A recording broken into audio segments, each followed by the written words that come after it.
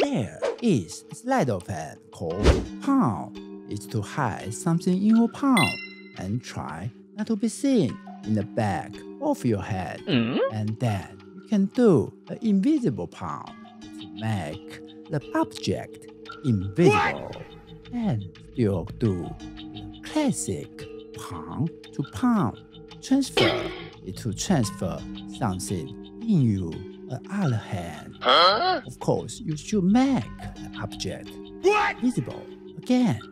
However, there's something you cannot palm. That something is a rubber band, because every time when you try to palm a rubber band, it will be seen in the back of your hand.